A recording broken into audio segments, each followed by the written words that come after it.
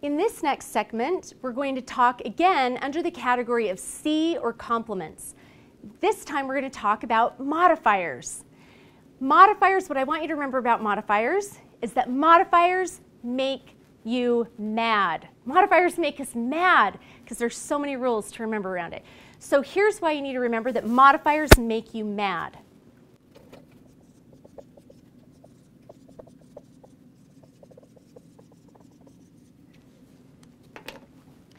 There are three ways that we're going to evaluate modifiers.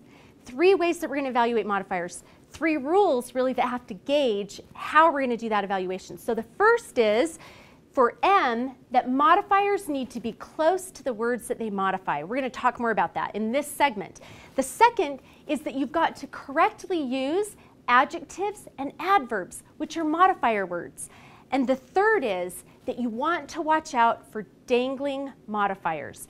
Now these tend to all be tools or rules that you actually will break if you don't correctly use the modifiers.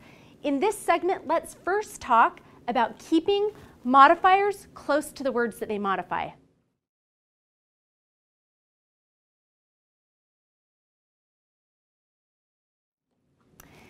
So again, in this segment, we're going to talk about the first rule for modifiers, which is modifiers need to be close to the words that they modify. Now, here's what I want you to remember. If words in the sentence, modifier words, aren't close to the words that they modify, two problems can occur. One, your sentence or the relationship between the modifiers won't be clear and it won't be correct. So we want our modifier words to be close to the words that they modify, so our sentence will be clear and the relationship will be correct. If you don't have a modifier relationship that is clear and correct, your sentence is going to pop. Now, if your sentence relationship between your modifiers isn't clear and it isn't correct, that relationship is going to pop. And your sentence isn't going to be correct. So let's talk about this POP. The POP are three types of typically misused modifier relationships. So I'm going to show you three different types of incorrect or unclear modifier relationships to look for in your sentences.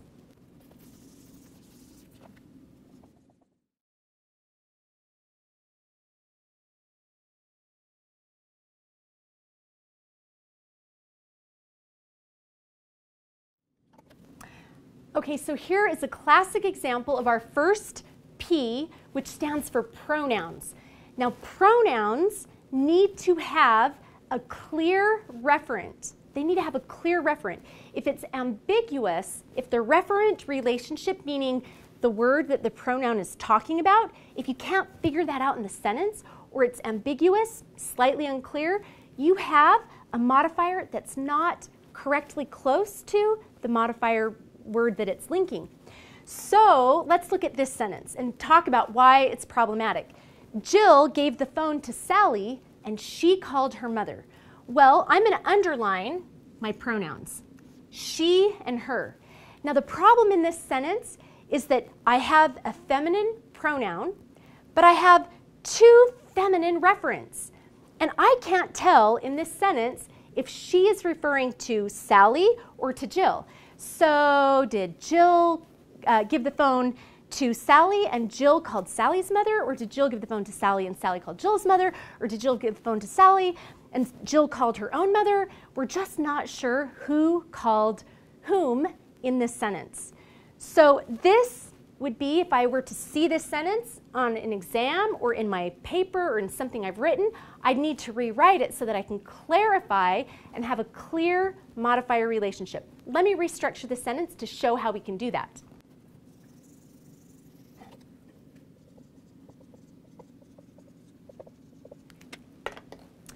So now I've fixed the sentence. And to do that, I basically had to remove the pronouns entirely.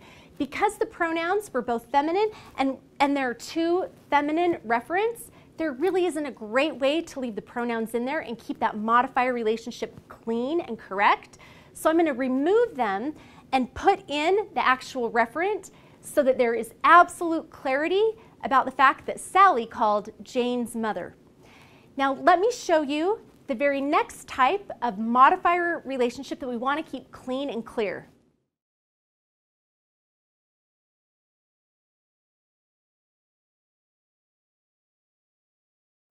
Okay, so the next modifier type that we're going to talk about is the word only. And I'm singling out only because we frequently misuse this modifier word. Let me give you an example. In this sentence, Jim, who sells tacos, I'm saying Jim only sold 2 tacos. Now, when you hear that sentence, you're thinking, oh, he wanted to sell 10, but he only sold 2. In fact, however, and I need my pen to help me analyze this. Remember, don't do it by ear. Grab your pen. This sentence is actually telling me that, because I'm going to circle my only, Jim only sold 2 tacos versus received 2 tacos or bought 2 tacos or made 2 tacos or something else. The main factor here is that the word only is modifying, this adverb is modifying whatever comes after it. It's going to modify whatever word comes after it. So this sentence, even though I want it to say that he sold only 2 tacos, it's in fact saying he only sold versus bought versus made the tacos. So let's quickly make the switch and fix this sentence so that we're correctly using the word only.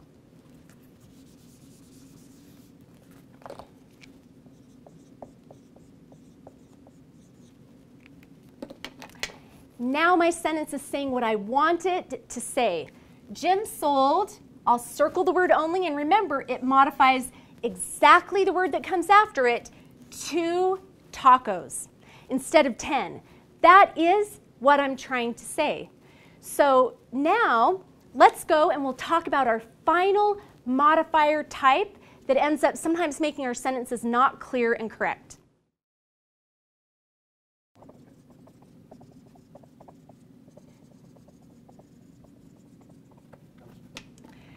Okay, so our final way that we want to make sure our sentence has clear and correct modifier relationships so that they don't make us mad is in using and placing prepositions correctly. Now, I've talked a lot about keeping your pen in hand when you're evaluating your paper. You need to do the same thing for prepositions.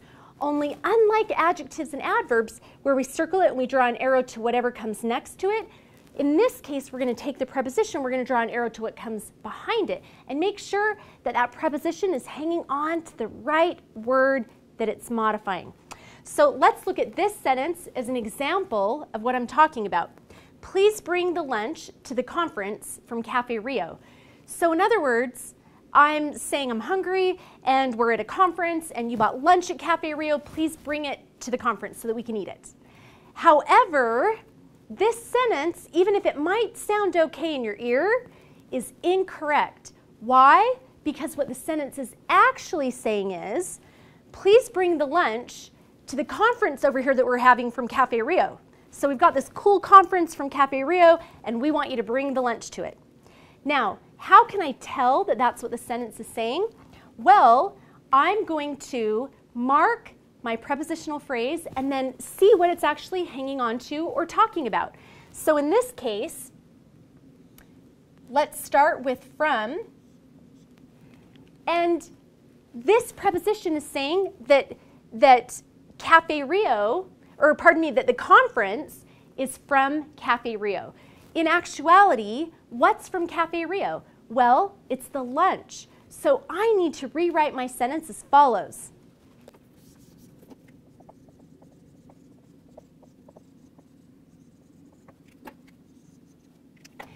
Now my prepositional phrase is correctly placed and it's telling me, thank goodness, that the lunch is from Cafe Rio. So now you can bring the lunch from Cafe Rio to the conference. Watch those prepositional phrases. The misplaced ones tend to hang out at the end of the sentence because what happens is we write and we think and we kind of add on details. And so sometimes when we add on those details as we write, we put them in the wrong spot. The easiest thing to do when you're editing or reviewing your already written sentences is to circle those prepositional phrases and make sure, as you draw that arrow going back, they are in fact talking about the correct word that you want them to modify.